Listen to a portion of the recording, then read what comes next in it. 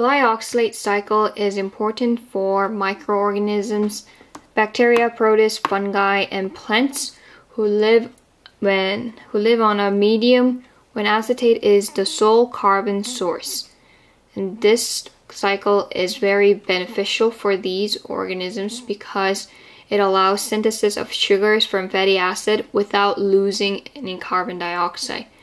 This is very important because acetate is only 2 carbon molecule, and if you're losing carbon dioxide, the energy it takes to incorporate this lost carbon dioxide again is a lot more costly than just losing 1 ATP, because original tricarboxylic acid cycle you would produce ATP, but here instead of losing carbon dioxide they've sacrificed ATP production.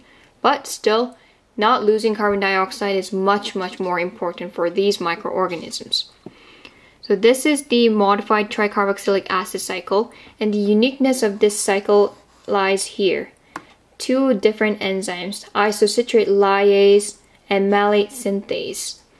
So the main difference is actually here, this process. So in the beginning it would be oxaloacetate and acetyl-CoA together would produce citrate using citrate synthase. It's same. And then you would produce citrate you're gonna produce isocitrate from citrate using aconitase, and in the process you would add water and lose water, but that's not really important here. But the importance lies here. So isocitrate is now converted into succinate and glyoxylate using isocitrate lyase. And then glyoxylate here is converted into malate when acetyl-CoA is assimilated using malate synthase.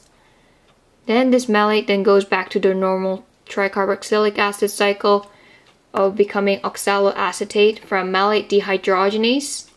And in the process you would produce NADH. And this succinate, it can be used for anabolic reactions for making sugars or other like amino acid production and so on. So the glyoxylate cycle is very important for microorganisms living on, or any other organisms living in acetate as the sole carbon source medium.